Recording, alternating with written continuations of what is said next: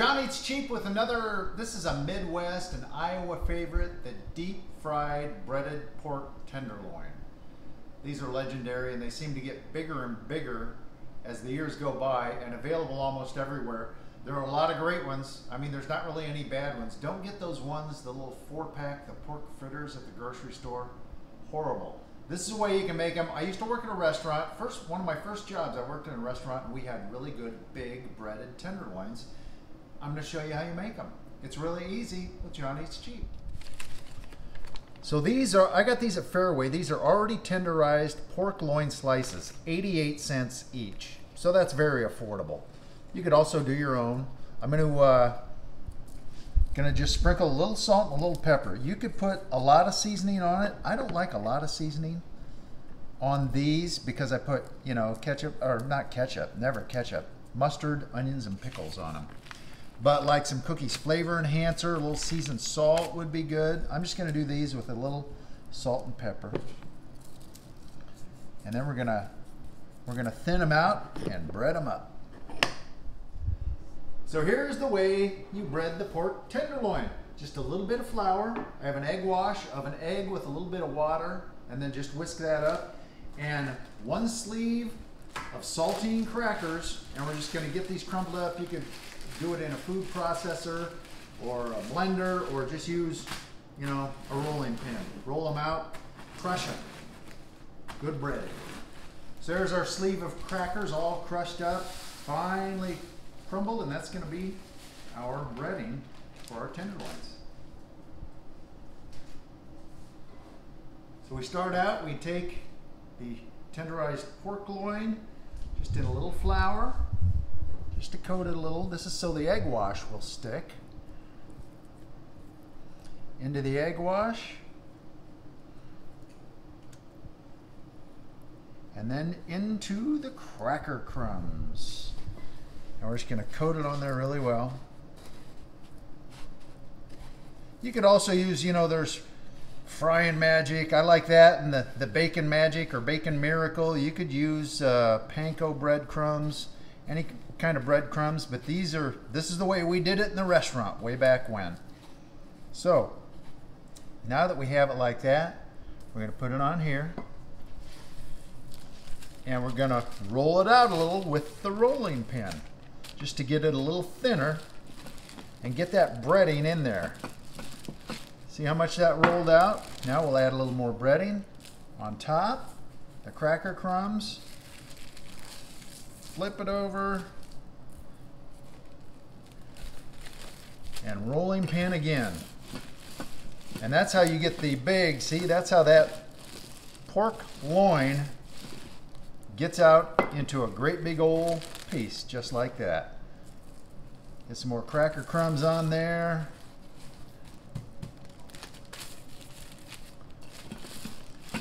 And you could run it through the egg wash again just to make it stick a little bit more. I think we probably even did that. I think we went in the egg wash twice.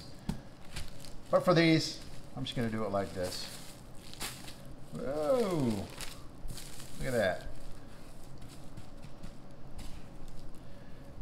And I got oil heating up to fry these bad boys, and it doesn't take long because they're thin.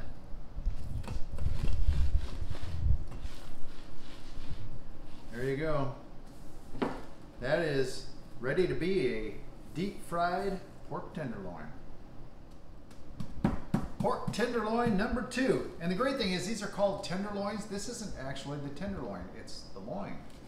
Tenderized, because if it was the pork tenderloin, they would be much smaller.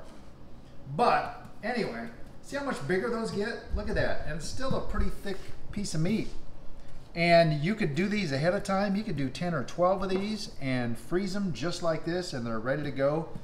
They cook from frozen very well. I'm ready to get one in the oil. Let's cook a pork tenderloin deep fried. It's gonna fill up the pan. In she goes to the hot oil. I don't know the temperature, it's just enough to cook it, right? I'm gonna heat up some buns too. Look at this, I'm using hoagie rolls because that's what we have. We got 2 of them left, one for me, one for Mrs. Cheap. I'm just gonna do these in the air fryer for like 1 minute. And that's it. We're frying deep fried tenderloin. You know, I got to say, the last time I made these was a long time ago. I think I was working in a restaurant. I was like 14 or 15. I was a dishwasher, but I loved to cook. So they'd say, sure, go ahead, cook some stuff. And that's when I learned how to do all this. I was working, I would go to football practice twice a day. I was detasseling corn. I was working at the restaurant. I was working all the time, and I was tired as heck, but I loved it. And I learned a lot. I became the person I am today to learn to do stuff like this and love it. And it's also why you have 2 new knees and a hip. Yeah, that's true. That's true. I got a lot of new body parts, and I don't have near as many parts as I had back then. I've gotten some new ones and gotten a bunch taken out. I'm going to flip that. Oh, that is looking nice. Our timer's going to go off in the air fryer, just heating up these hoagie rolls, because that's what we got. But also the tenderloins will look huge with these too. That'll be great. I don't know what Mrs. Cheap is going to have. Oh yeah, I got another one. And the next one's even bigger. By the way, speaking of deep fried breaded tenderloins, a shout out to my buddy Big Al from Big Al's Barbecue in Adel and Des Moines. They do a smoked breaded pork tenderloin. They smoke the pork loin, then pound it out and bread it and deep fry it. It's like nothing you've had before. Great stuff. And let me also mention Brick Street Market in Bondurant, Market and Cafe. They do a tenderloin like no others. They do it thick and they season it and bread it. Really, really good. Those are 2 of my favorites. We're almost done. I want to do one more shout out I just thought of. They supply a lot of restaurants in Iowa. Northcote Meats in Melcher, Dallas. It's a local locker, and they do breaded tenderloins that they serve to a lot of restaurants and bars. And those are fantastic. We've gotten those. You buy them like by the dozen. Frozen, awesome. And different sizes too. I will say too, as we're almost to golden fried perfect, this works great for chicken breasts too. Just kind of pound them out thin a little bit like this. You get a great big fried chicken, right? And there we are, a deep fried pork tenderloin, golden fried goodness. Yeah, look at that, it's even shaped like a pig or the state of Iowa or something, isn't it? It is. So here's what we do on the tenderloin. I love mine with mustard, pickles, and onions, and lots of it. And this is my homemade Sweezy's relish. We have a video for this on how to make it. And I'm going to put it on both buns. And lots of mustard too. Oh, tenderloins are so good with all these. Little extra mustard. And then when we get the tenderloin on here, of course, we're going to have to add some more mustard because it's going to overlap. So there we are. This is the rule of a deep fried tenderloin, right? It has to be a lot bigger than the bun. And I think that qualifies. You add a little mustard on the outside to cover those areas. Come on.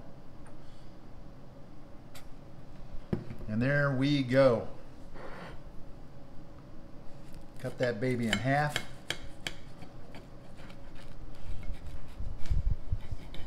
I don't usually cut in half. This is just for display purposes. I usually dive right in. Or you can cut that off and make it double on top, but I'm going to eat it just like this.